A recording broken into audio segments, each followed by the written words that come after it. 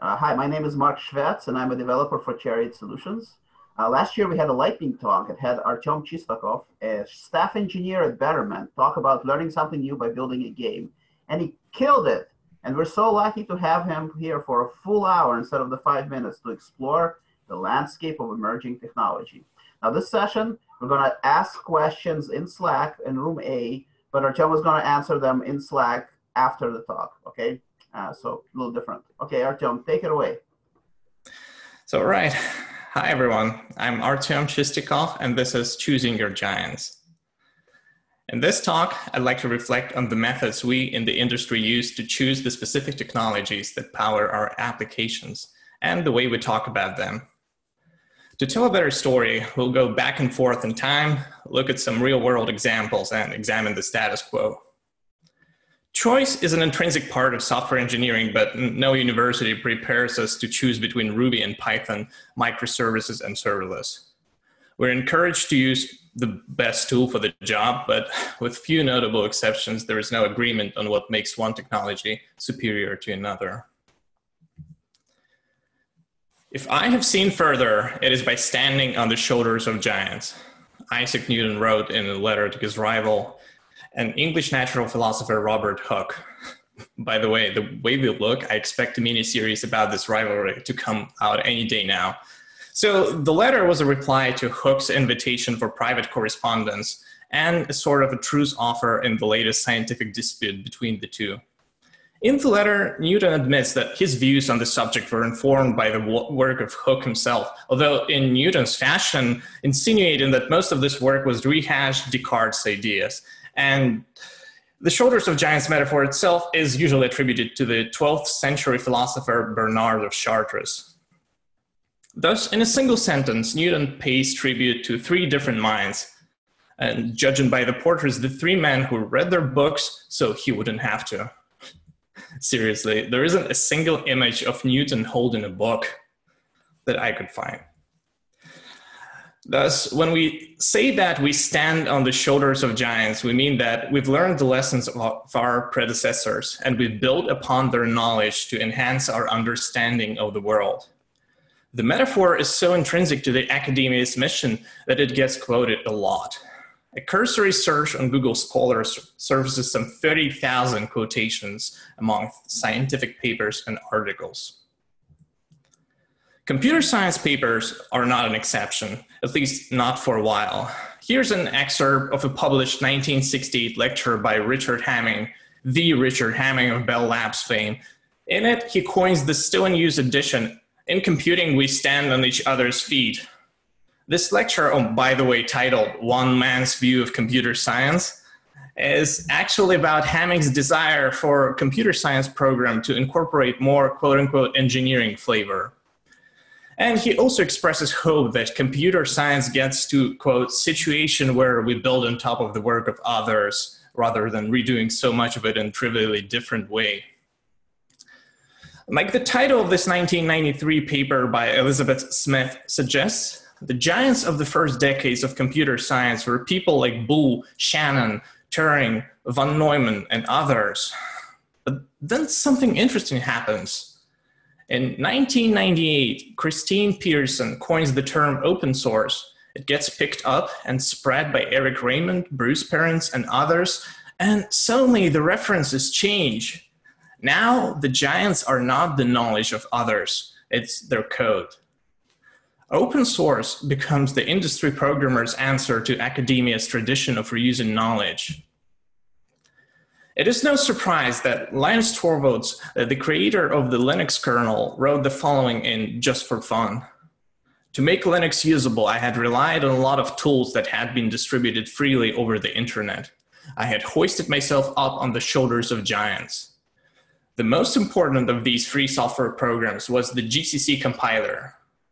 Torvalds mentions shoulders of giants multiple times in his memoir, but this was the one that stuck with me when I read it back in college. This idea of new tools and code being built almost literally on top of the old ones had a profound influence on me and my post-dot-com boom generation of programmers.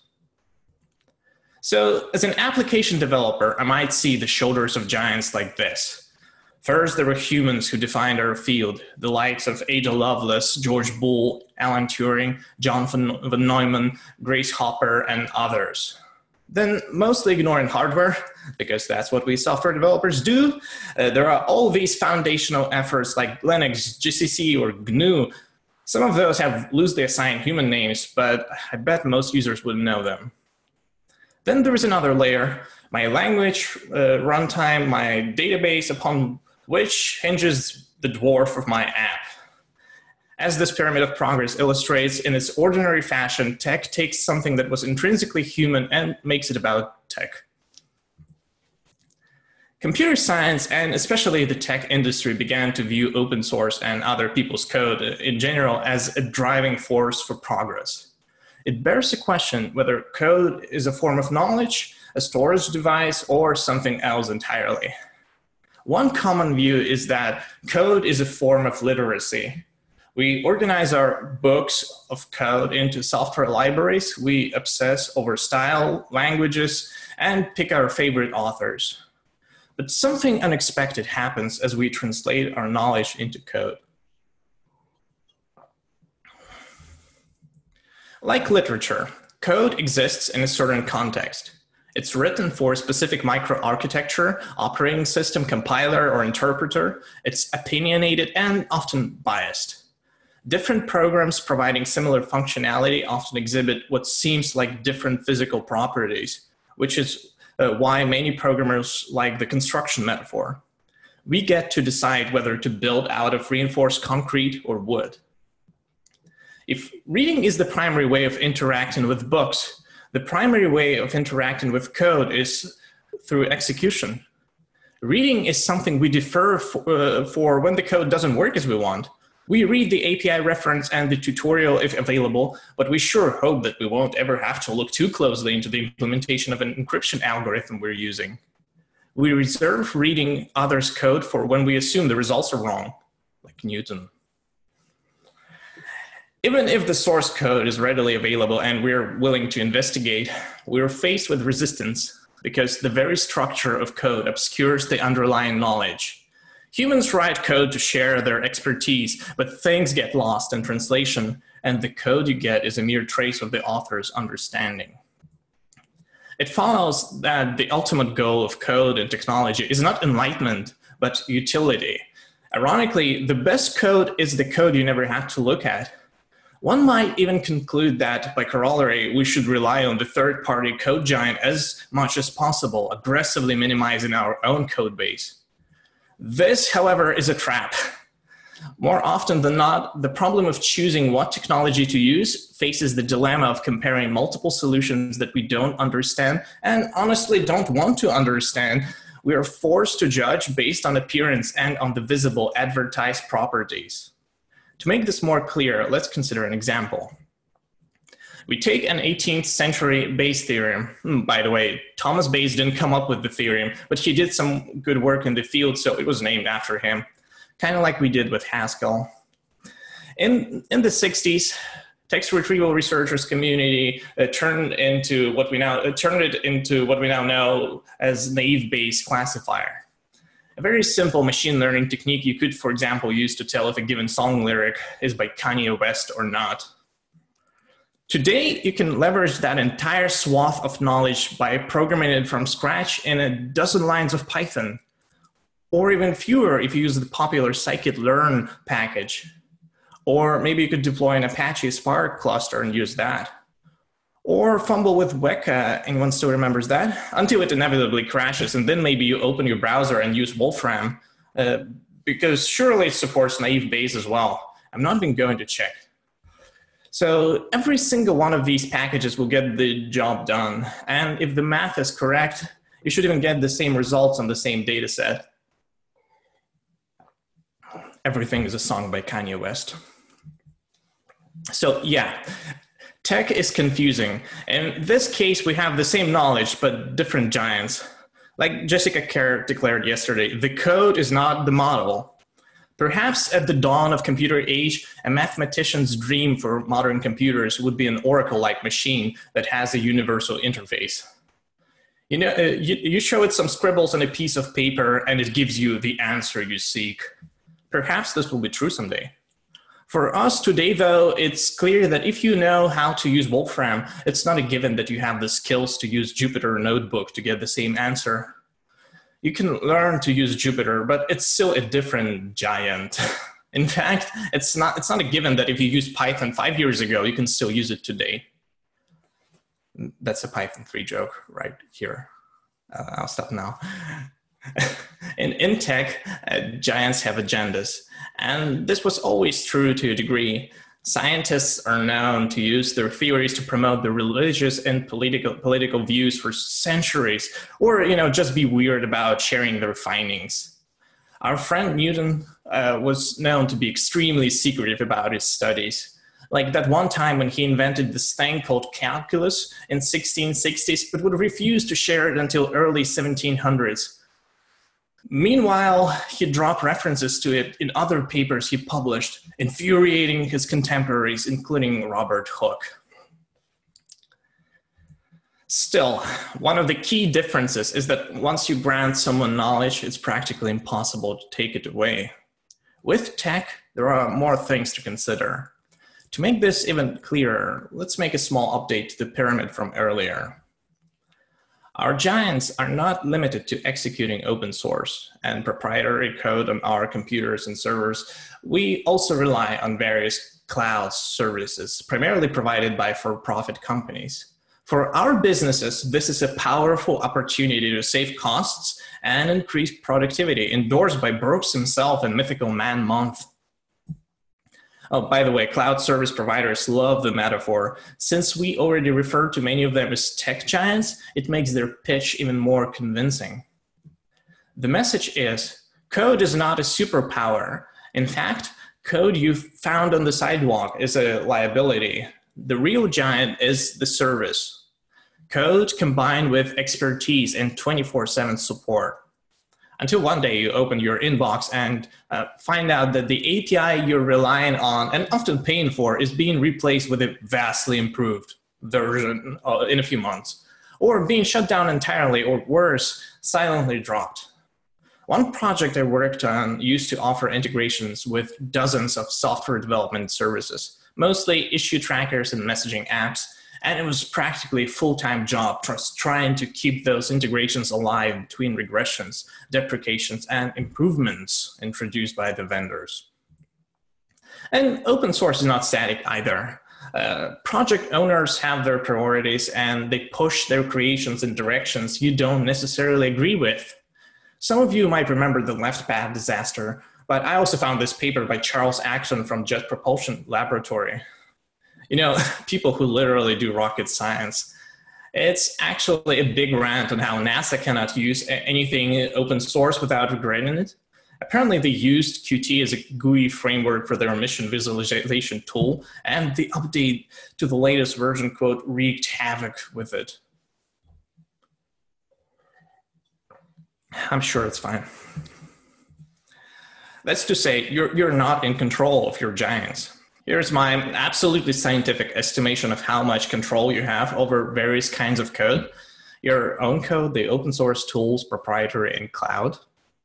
Now, before someone yells, this is why we can run 15-year-old 10,000 lines C code to simulate pandemics. Oh, let's clarify that this is also roughly the graph of how much time you're going to spend programming before shipping something useful. The giants we deal with in tech are not the magnanimous thinkers of yore. They're fussy, wild, and they will not care if you lose balance and fall to the ground. The act of standing on their shoulders is an acrobatic dance that requires all your dexterity. There are dependencies and their liabilities. You always incur the initial adoption costs, learning and integration, and then potentially forever you bear the costs of maintenance and deal with possibility of dependency-related vulnerabilities or conflicting agendas. I want to emphasize that technologies are not abstract, they're very physical. And one of the best illustrations of this is recruiting. Here is a real email I received from a recruiter a few months ago. It tells a lot about our industry.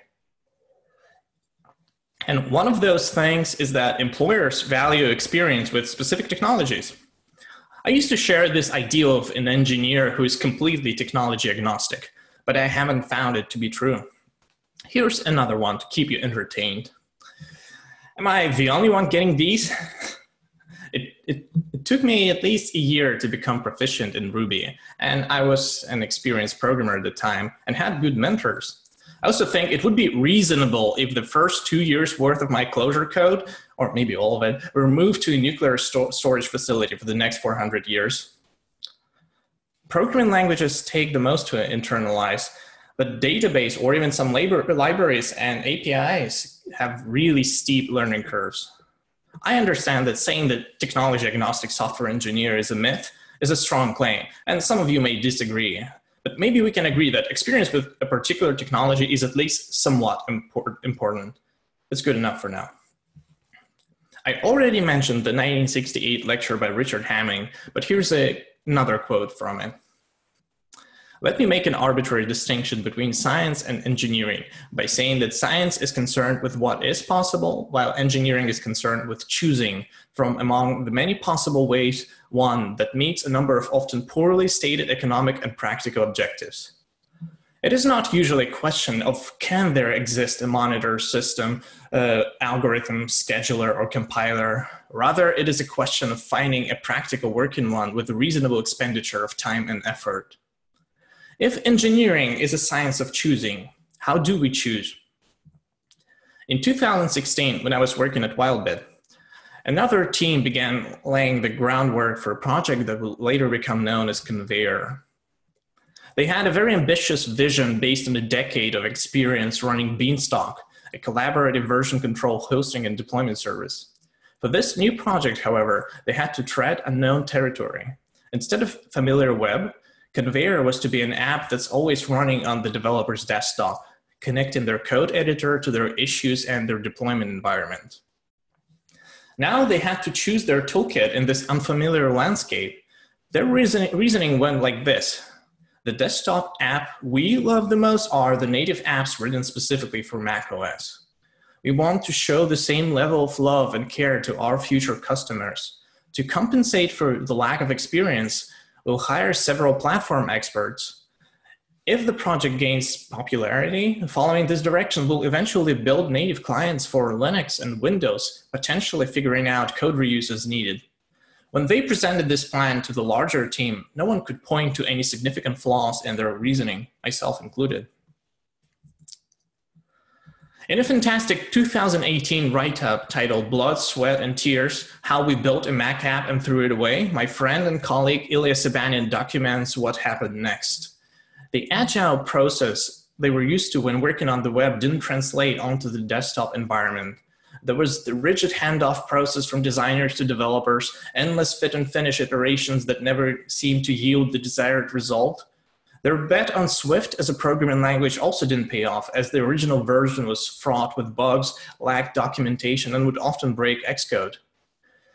They endured all of this for over 2 years, all while searching for the right product configuration.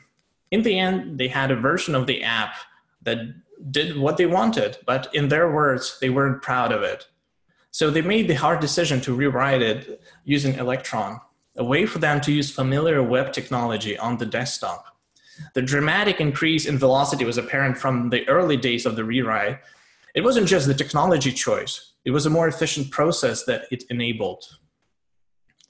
About the same time as the Conveyor rewrite was unfolding, someone recommended me Scott Rosenberg's book, Dreaming in Code, which documents the development of an open source personal information manager called Chandler from 2001 to 2008. This book is absolutely fascinating, and I recommend it to everyone in the virtual audience. It's well written, it's fun, and it's incredibly insightful.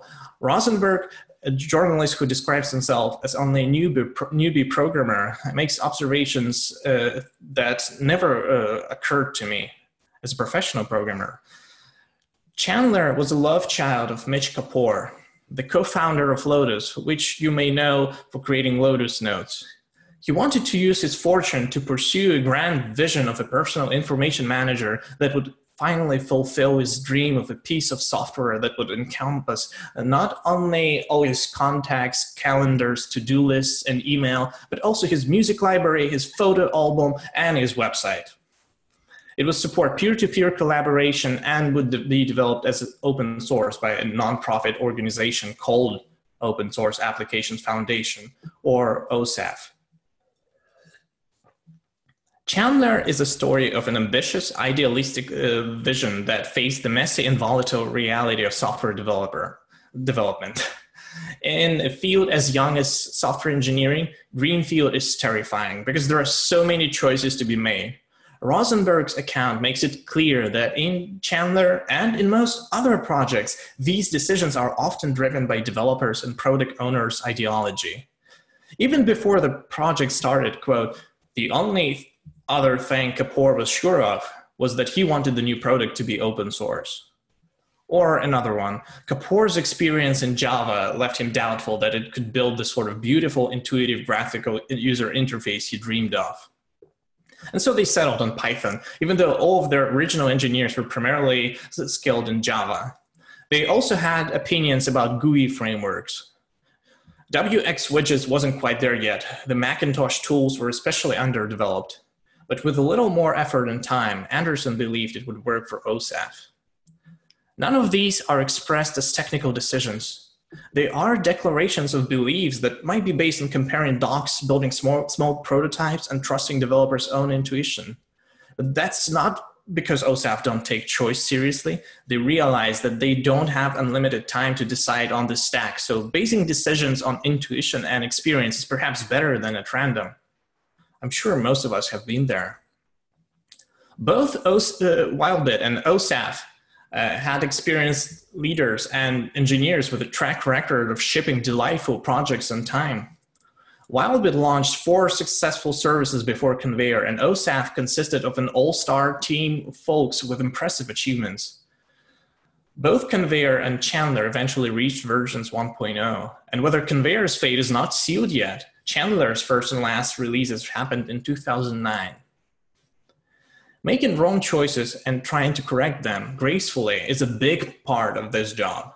So I'm grateful to Wildbit for sharing their story and to Scott Rosenberg for writing Dreaming Code. Now we can learn from their experience, and these lessons to me are the following. At the project start, you're the most vulnerable as you're yet to establish your footing. If you place a bet on unknown technologies, that's an additional risk. Bringing experts can help manage this risk. Both the organizations hire a domain expert, for example, but it's not a panacea, and you need to make sure experts are empowered to make a difference. Most importantly, don't expect the new technology to guide you to the right solution. You are in charge of your design.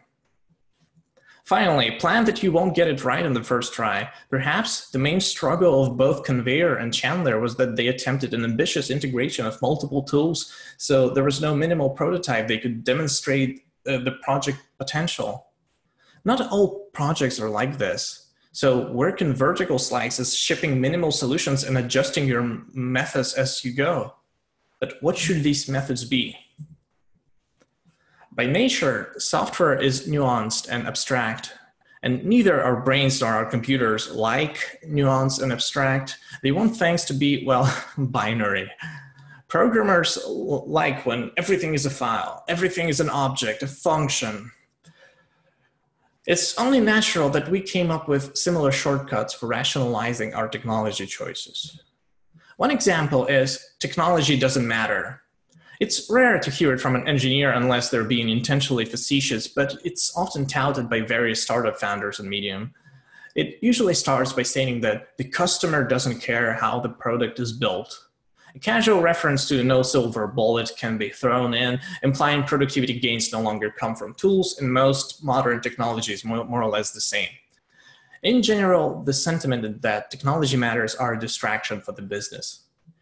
A signal like this, especially embraced by the leadership, can be dangerous. It rewards shipping features over careful engineering, which might be a viable short-term strategy, but inevitably catches up with you.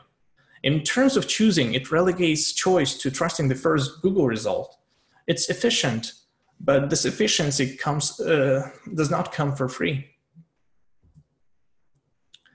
A weaker option of this shortcut is choose boring technology. There's always a senior engineer on the team who's quick to yell this whenever somebody asks whether they should use Postgres or Mongo for this new app they're working on. The senior engineer has seen things fail in production, and for them, boring means mature and free of surprises. What they mean is that the failure modes of boring technology are well understood. It will be easy to Google answers, hire people, and find packages for CentOS 6. Finally, the fewer tools you use, the easier it is to achieve real mastery. Like any conservative strategy, this shortcut minimizes risk. And when used mindfully, it can result in pragmatic architecture that's stable and benefits from consistency and lack of fragmentation.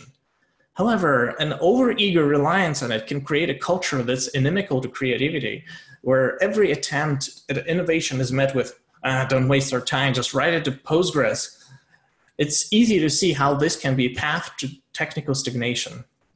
To really work, it has to be more nuanced than this. And Dan McKinley, who owns the boringtechnology.club domain, has a very entertaining talk that, aside from stating the listed benefits, goes into detail on the process for adopting shiny new technology. Another well-known strategy is nobody ever got fired for choosing IBM, where IBM can be Google, Amazon, Facebook, you name it. What's important is that we delegate our decisions to an authority. Perhaps the classic enterprise version of this is buying a software package with a 10-year warranty. But there's also the modern interpretation, which is, I bet Netflix figured it out. Tools backed by tech giants can indeed be of high quality, are more likely to become de facto standards, generally take security seriously, and thus embracing them can be a viable strategy. Perhaps the main argument against it is that these tools are optimized to the giant scale, and it's probably not your scale. Managing a Kafka cluster can easily be a full-time job for a small team, which might be acceptable to a tech giant, but as a small company, this can quickly become overwhelming. Finally, one of the most prominent shortcut philosophies when it comes to choosing software is the right tool for the job. It's so cleverly phrased that it's hard to disagree with, oh yeah, I want to use the right tool for the job. On the surface, it may seem that it's concerned with something trivial, like not storing huge data blobs in a relational database. By the way, done that. Or not using a search index as your primary database. Definitely done that too. Or another interpretation can be that we must always consider all available options and pick the best alternative, which would be laudable, but is barely practical as it's often impossible to know all of your available options or even decide which one is objectively the best. Even worse, right tool for the job completely ignores the question of expertise. It assumes that alternative tools just lay there, waiting to be picked up. And once you do, you can wield them like a pro from day one or after short training. In my experience, it may take years to gain proficiency with a technology, especially a programming language that's sufficiently different from what you're used to.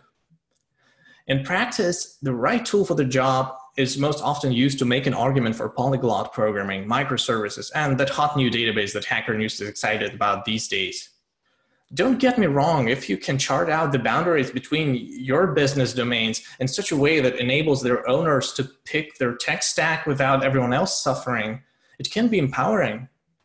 For example, you probably should find a way for your data scientists to use Python, R, or Julia. What you shouldn't do is adding a graph database for that one query that looks weird on Postgres. This list is not exhaustive, and there are some fun variations like the best new tool for the job. Not invented here and its dark twin. Please do not reinvent the wheel.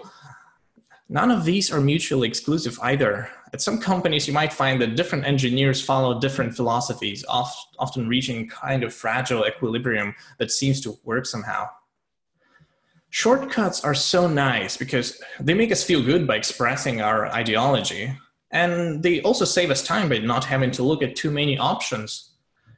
There are indeed rigorous methods for evaluating alternatives out there. One could seek inspiration in the construction industry, but even in software, organizations like NASA have suggested comprehensive frameworks.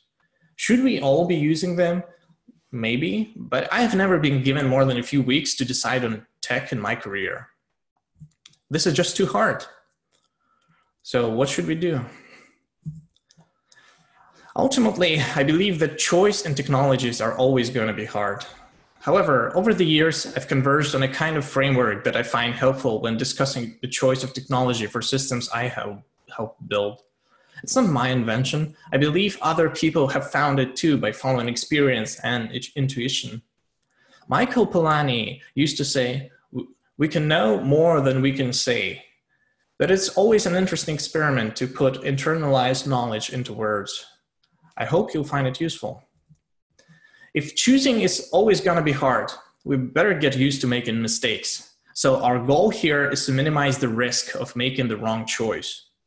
On the system level, we do this by sticking to a set of well-known abstractions. Most technologies fall into some category: blob storage, fast access key value, relational database, queue, RPC, etc. You don't want Amazon Lambda. Paraphrasing Dan Choosebore in Technology McKinley, if it turns out that your problem is that you're not using Amazon Lambda, but maybe you could, it's real nice because you could establish that and never talk about it again. However, you might want to deploy a small unit of functionality with predictable billing model. And this might lead you to considering AWS Lambda because, for example, all your other stuff is in AWS. Once you know what kind of abstraction you want, you need to establish a boundary. As you have probably guessed, we use interfaces for this. For a key value storage, it's just a set and get methods. For a queue, the simplest interface is just enqueue, dequeue. But you might want to add X, prefetch, etc. In my experience, it's not the end of the world if your abstractions develop some adaptations over time and grow roots into your system. For example, not every queue implementation provides a peek method, which is look at the next element without claiming it. But if yours does, it is probably okay to use if necessary. Also, you don't have to abstract away every dependency. Unused degrees of freedom will atrophy, but may leave scars. So generally preferring direct over indirect pays off over time. Finally, everything is not a something. For example, these days you might decide to use a relational database as your data store, queue, key value, and maybe something else. This is fine, because relational databases are some of the most high leverage technologies we have available. Still, I encourage you to establish appropriate interfaces for every different use case, even though they point to the same underlying implementation. This is not a premature abstraction or an unused degree of freedom. This is your way to communicate intent to other developers. Please do not enqueue items via SQL insert, and future engineers will thank you. Now you need to establish your core business logic. Let's use an example here. When I was working on a deployment service product written Ruby on Rails, our core business logic was the said deployment engine that had to connect to people's servers via various protocols, upload files, and do things. The original deployment engine was very closely tied to Rails Active Record ORM and a third-party state machine library.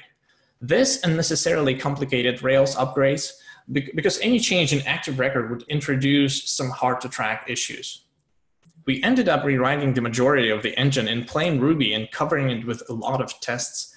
This also resulted in a cleaner, well-defined interface, which is often a consequence of test-guided rewrites. Okay, we've narrowed down the required set of abstractions and demarcated our core business domain. Now we still have to choose the abstracted implementations. At this point, you should have relegated the role of every abstraction, including the core, to a well-defined interface, so the risk of choosing the wrong thing is much lower. Keep in mind that it's always prudent to spend your innovation tokens wisely and choose the most stable solution that can satisfy the desired interface. You might find that there are high leverage solutions, aka frameworks, that can provide reasonable defaults for many abstractions and satisfy your interfaces. The choice is still hard, but not impossible. At this point, you can choose your own difficulty, and even using a reasonable shortcut can be a valid strategy. You can also perform the due diligence or maybe have your procurement department do it for you if that's your scale. I realize this may sound extremely vague at this point, so let's consider a simple but practical example. Suppose you are asked to build a service that receives emails and sends a weekly digest consisting of last 7 days of emails. We'll assume that there's just one inbox for the sake of this exercise. And yes, we asked the user if they can use Zapier or something, but they wanted real programmers to build a real system, and a real system we must deliver. It would be a lot more fun to start with Kafka versus Kinesis discussion, but we'll begin by defining things we're going to do in any case, which are extracting metadata from RFC 5322 compatible email format and combining multiple metadata entries into digest. It seems like a reasonable assumption that any ingestion mechanism we decide on will provide raw email option. There are pretty good email parsers for practically any mainstream programming language, but we'll keep in mind for later when we have to commit to language. However, if our company has a prescribed language, we can let someone leave the meeting right now and let them start implementing the core library. We're lucky that our core functionality is free of side effects, and we should strive to keep it this way because it makes testing and integration a lot easier. Now, all engineers at the table seem really worried about the part where we receive email from customers. Somebody is saying we might need both an email server with SMTP and POP3 IMAP support and an email client to interact with the said server. Both postfix and dovecot get brought up, which is honestly just terrifying. Somebody says we could maybe use the corporate Gmail account for this, but other people are worried about the spam filters. Or there are also these third-party email services with inbound support. This discussion is getting out of control because we've allowed specific technologies to take a seat at our table too early. If we take a step back, we might realize that the only thing we need to know about email at this point is that both boundaries of our system use the SMTP interface, the protocol for transmitting email on the internet. Thus, let's start by drawing these in and out boundaries. We'll consider one incoming email an event. Our specs aren't clear about how many events can enter the system within a 7-day period, but we know that email is a public service, so we're exposed to the violent world of spam robots and influencers newsletters. In such case, it usually makes sense to give ourselves extra capacity by putting a queue at the door. We'll consume that queue and put events into persistent storage. Then, once per week, we'll have a scheduler trigger a runner job that will read from the storage and use our core domain logic to build and hand off the digest email to the sender, which will deliver it across the output boundary of our system. Somebody also pointed out that if our consumer doesn't do any pre-processing, that entire section can be potentially replaced with a persistent queue. Good point. Okay, I think now we're ready to consider different implementations for this input boundary by fitting them to our desired abstractions. A traditional email server can be used both as a queue or a persistent queue. As a persistent queue, it will even start to put back pressure onto the producers once the inbox fills up, asking them to try again later. This is built into the email protocol. The interfaces are very email focused. You get stuff in via SMTP and you get stuff out via POP3 or IMAP client. POP3 would imply polling the server regularly, but IMAP supports kind of long polling setup. It might work, but we can agree that this sounds like a very unusual queue, so we increment our risk counter. For practical considerations, we are responsible for everything within the boundaries of our system. Delegating an important unit to, let's say, Gmail, built for consumer or business email use case, and not generally advertised as a persistent queue, sounds like a significant risk. If we already run our own corporate email infrastructure and consider using it, there might also be some competing priorities between our app's use case and the system administrators. So that's also a risk. But in the latter case, we have some in-house expertise, so maybe spinning up an entirely new cluster for our purpose could be viable. We could also run a standalone SMTP server like Postfix. In this case, it acts mostly as a translation layer from SMTP messages to our system events. There's some added complexity in getting things from Postfix into our queue, which now we'd also have to choose. Additionally, there are third-party services like Postmark or Mailgun. that can handle email interface complexity for us and translate it to a more commonplace app-level protocol like HTTP webhooks. Such service can replace both the queue and sender components.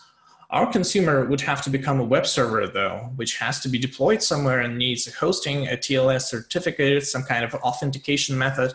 But the service cost is attractive, and we no longer need the expertise of running these unknown email components. HTTP seems a lot less risky in that regard. There's one more interface we haven't considered, which is native interface, or the monolith. What if our entire app is a single service that speaks SMTP, writes to a local persistent queue using a library, then once per week it empties the queue into a digest? This could very well work. There are SMTP server libraries that you can embed into your app. And integrating pieces is always easier inside the monolith. There are fewer interfaces to worry about. The risks are primarily the code base getting out of control over time as the lines between the abstractions blur due to adaptation. So we have identified what seem to be two options with relatively low risk for our input boundary. However, this decision between monolith versus distributed systems seems like a big one. A clearer requirements or an existing precedent could help resolve this argument, but in other cases, it comes down to your engineering principles. Some engineers cringe when they hear about principles. Principles are those vague sentences the VP of engineering posted on the blog that everyone only looks up when it's time to write peer reviews. It doesn't have to be like this, though. If written with practical purpose in mind, principles can be an effective tool for spreading consensus. Here's an example of an engineering principle that we have at Betterment. We don't build software in-house if the domain is not a core differentiator of our business and we can find a trustworthy, high-leverage, philosophically aligned product, service, framework, or library, or one that can be wrapped up in a philosophically aligned interface. Because focus is precious and we've got more than enough hard problems ahead. True, this is not as t-shirt worthy as choose boring technology or right tool for the job. It advocates a practical point of view, but leaves room for nuance. We also have principles about how our apps communicate, how we test, and others that answer all sorts of questions. Principles are not static and will likely change as your company grows. As we've established before, technology likes to take the spotlight, but it's people who make things happen. My final piece of advice is that you should try to foster a culture of diversity, curiosity, and knowledge sharing. Hiring people of diverse experiences is a good lever for expanding the pool of expertise within your company, which reduces the search space when choosing. Second, don't forget that people might have hidden preferences. In fact, they might quietly hate the guts of your beloved Postgres cluster because they've internalized MySQL commands at their previous job. They're unlikely to advocate a migration, but antagonizing MySQL or any other technology is a good way for them to make them feel alienated. Alienated people are not going to be excited to work on your perfectly designed system. Create an environment, call it labs, hackathon, anything, where they can channel their curiosity and keep your mind open. Maybe it doesn't make sense for your company to use Docker, but you can steal some ideas from it and improve your architecture. The described framework is not one size fits all. It should be implemented by using a governance style appropriate to your company size and possibly the industry. For a small company, let's say less than 20 engineers, but maybe a little more or less, it is what I call architect. Your primary goal should be eliminating chaos. You should try to have one answer per abstraction and maybe make sure everyone sticks to the blueprint. You can probably get away without explicit principles as the knowledge more or less flows naturally through the company, especially if the architects are strong communicators. When choosing technology, you'll probably want to stick to quote unquote boring stuff, but some interesting tech might also be an opportunity. There are success stories out there like Noradink and the Elm programming language and others. A larger company will want to transition to city planner methods. At this scale, you have to deal with chaos. People are gonna do weird things with their houses. They're gonna throw dumpster pool parties, I hate Philly, and they'll want to have identity for their neighborhoods.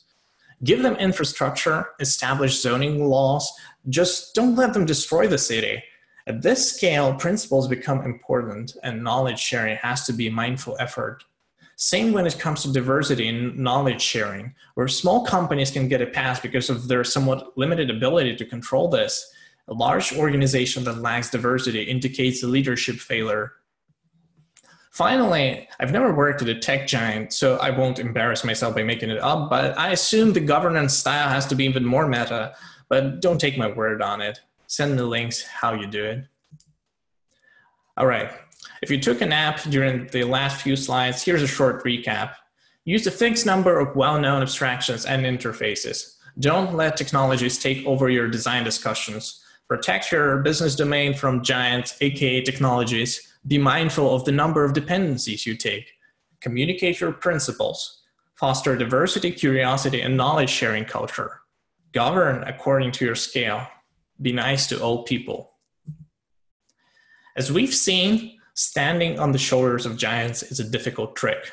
However, it's also the one we do almost without thinking. Robert Burton said, "A dwarf standing on the shoulders of a giant may see farther than a giant himself." And perhaps that's what we should remember. We don't climb onto the giant's shoulders to prove how good we are at climbing. We climb there to get a better view. And then we choose where we want to go next. I wish you only good choices.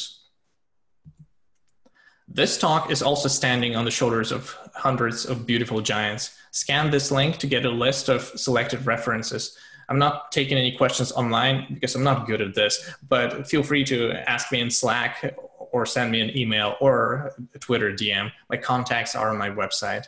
I'm Artem Chistyakov. Thank you for listening. Thank you, Artem. That was awesome.